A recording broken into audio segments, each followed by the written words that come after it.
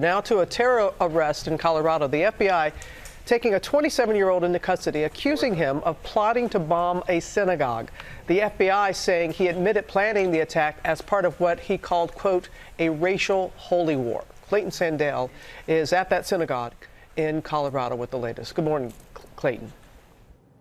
Hey, good morning to you, Robin. Temple Emmanuel is the second oldest synagogue here in Colorado, built in 1900, now at the center of a domestic terrorism plot. Authorities say a suspected white supremacist, 27-year-old Richard Holzer, caught the attention of the FBI after using multiple Facebook accounts to spread his hatred of Jews and his desire to blow up this synagogue. Now, on Friday, undercover agents say they provided the suspect with replica pipe bombs and dynamite. They were harmless, but the FBI says his intentions were real. Holzer is now in custody, charged with a hate crime, and could face 20 years in federal prison. As for this synagogue, they say nowadays they have to take security very seriously, and they are quite grateful that this was stopped before it went too far. George? Thank goodness that happened. Okay, Clayton, thanks.